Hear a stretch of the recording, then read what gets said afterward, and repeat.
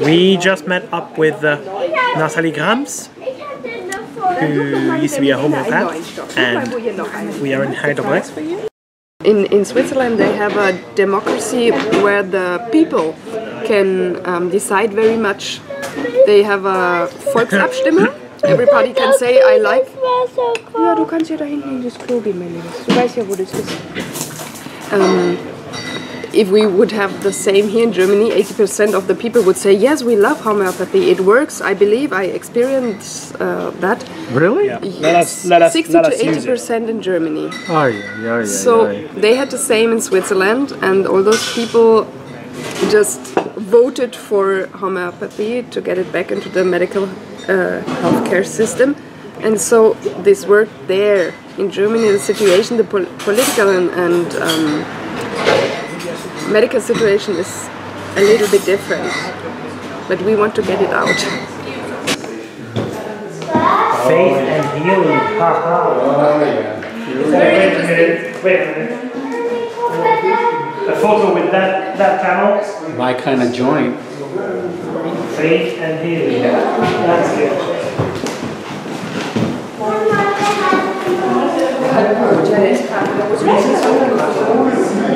Often not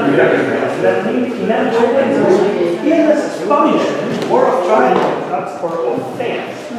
Wow. So Hanuman was a little bit better than that. Yeah. Actually, it was understandable. It was understandable that at that age, his method was the mildest of all. Yeah. It did very little to harm anybody. It was the less harmful intervention. It's better than leeches than bleeding. Yeah. One of the first medical doctors caring for hygienic or even psychological processes.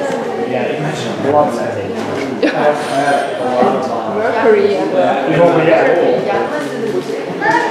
Because they're so Okay, so what are we looking at? Yeah. So this is the homeopathic remedies of Hahnemann himself. He used them as his own remedies. Ja, geh noch mal zum Film. Geh noch mal zum Film. These were his. Well, at least that is what is written there. These were the globuli of Hahnemann.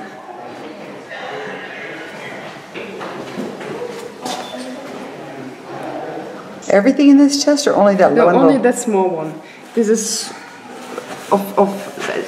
I think it's some later forms because it's really printed. The names of the remedies are really printed on there. But this seems to be the original one.